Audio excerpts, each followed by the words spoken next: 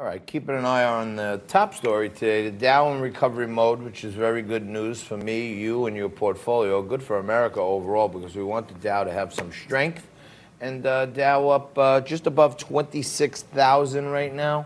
As you know, recently it was as high as 29,000, so we're still off our all-time highs, but we're on our way back this week, so we'll keep you posted on all that stuff. And you know, like I said, on Monday we bring on the money guests, and joining us today is a young woman who's making money, and she's helping other people make money by embracing all the newest, coolest fads and crazes and technologies in digital content creation. Jordan Gelber, CEO and founder of Star Baby Enterprises, joins us. Hello, how are you? I'm good, how are you? So you came in a little earlier today. You were giving me and my team some insights on how we can be cooler, or how I can be cooler. My team's already cool, but how I can be cooler on social media and how we can build out.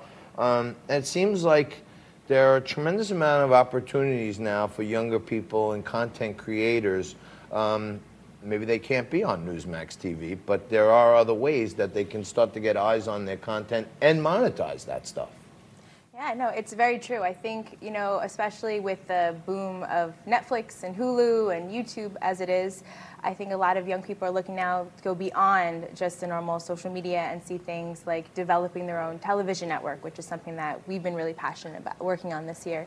And I mean, for me, the ability to create my own content and not only create it and for myself, but put it out there and distribute it worldwide has been an amazing experience for us. And we've been able to help people take something that they've created, that they've worked like lots of sweat equity and put a lot of funds into, and take it to the next level, which is distribution, which is the main goal for everyone that we work with. So a lot of our viewers at home, you know, they have small businesses, they have side businesses. And, you know, for years and years and years, it's just not affordable or practical for a small business to get themselves on television. So when you start talking about building their own network, it's not like they're going to be the next Fox News or the next Newsmax TV or the next NBC, but they can start to create content for a community of people that like things that they like, right? Right, no, definitely. I think one thing people can see now, especially with, like I said, Disney Plus, the fact that it's putting a lot of light on this whole new world, is that if you have a brand or a project or your own television station, you can have your own network. You could take that pathway to success into your own hands. A lot of brands are utilizing developing your own OTT platform, which is the terminology, it means over the transom, your own OTT network to develop to launch on platforms like Roku and Apple TV and Fire TV and iOS and Android as a way to say, hey, I'm out there, come see me, and it costs so much less than if you're going to go to the traditional way of like media buying or ad buying or something like that.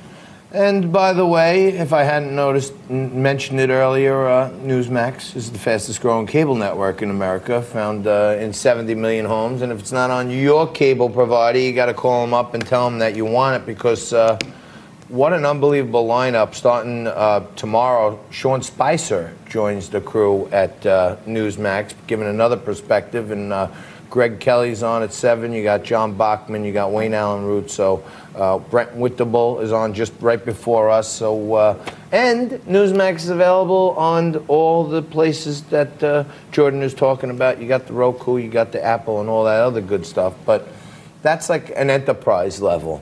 How does a small business person say, Jordan, I want to create a channel to start with, and I want to create daily? A lot of people do it every day. People are consistently creating their own content on their phones. They're putting it out on IGTV, on YouTube, on other platforms. Right now I know Quibi is the next big thing at the moment, but it's really very simple. It's just a matter of you reach out to me and I'll put you on Roku. But it's as simple as, you know, you can reach out to Star Baby Enterprises. We could talk about, you know, the different applications, what it takes to get on Roku TV and Fire TV and Apple TV, all of them, or maybe just one of them.